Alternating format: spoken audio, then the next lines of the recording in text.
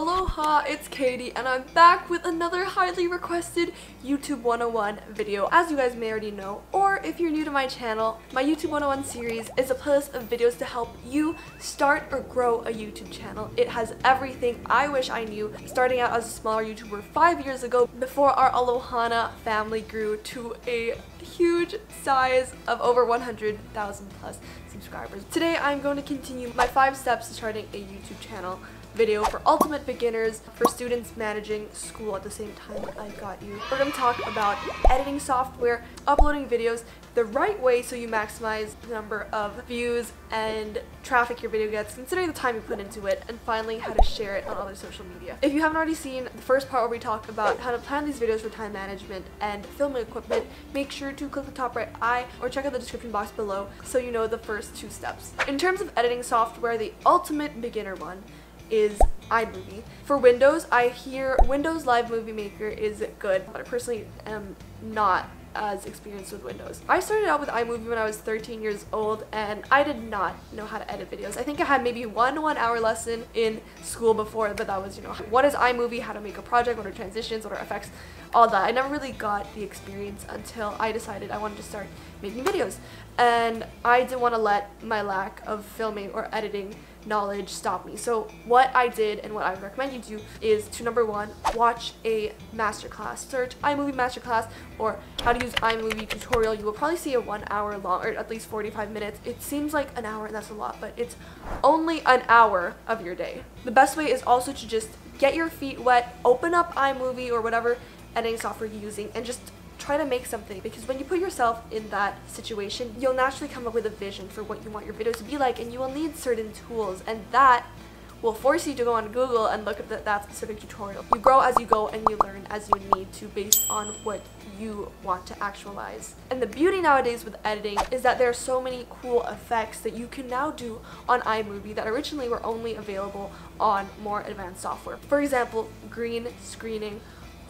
Green screening has helped me edit as if I was using Final Cut Pro or Adobe Premiere when I was still using iMovie. They pre-made effects, transitions, social media overlays, the ones that animate and pop up, subscribe or thumbs up like that. All of that you can find online. I have a video on iMovie tips and tricks. Make sure to check that out if you haven't already, because a lot of people have found that video super helpful. It is almost 200,000 views now. I talk a little bit fast, but you can slow it down to 0.75 speed. In general, there are also just a lot of editing channels on YouTube nowadays. A popular one before was Gabrielle Marie, and she was like the holy grail to edit like all the beauty gurus, Alicia Marie, My Life as Ava. But I think nowadays there's a whole new generation of editing YouTube channels. If iMovie is too easy, too basic for you though, I would recommend graduating to Final Cut Pro or Adobe Premiere. I think huge advantages of these two is, number 1, they're closer to industry standards, so they have a lot more flexibility and customizability with their videos to do more creative things, but also they have downloadable presets or plugins that are the real game changers. You should go explore to your heart's desire. Exporting quality is a big thing because I know a lot of people have issues with how big their file size is and how long it takes to upload them. So what I do is I upload in 1080p HD 50 frames per second because that makes it more smooth. You also have to make sure your camera is filming at 50 FPS. Finally, I believe you can export in H.264 encoding or some compression tool like that. You can also consider downloading a software called Handbrake, which is another compression tool which helps you reduce your video's file size while maintaining the quality. Nowadays, my videos range from 500 megabytes to 1 gigabyte in terms of length. I'd say that's around a 5 to 10-minute video respectively.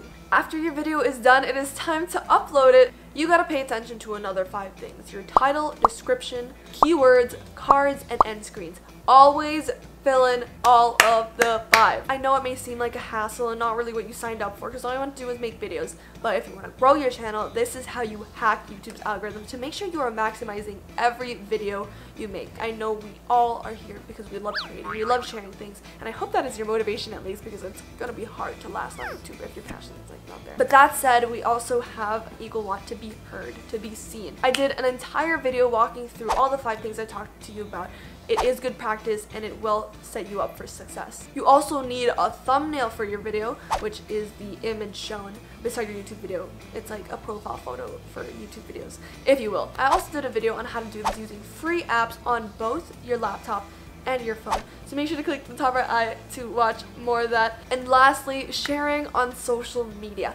If you've got Instagram, Twitter, Facebook, Snapchat, email, WhatsApp, Viber, GroupMe, whatever, milk it and share it with your friends. Share it with your family, because they are probably going to be the ones who will tell their friends. And I know, like, why do you want, I don't know, maybe 40, 50-year-olds watching my channel?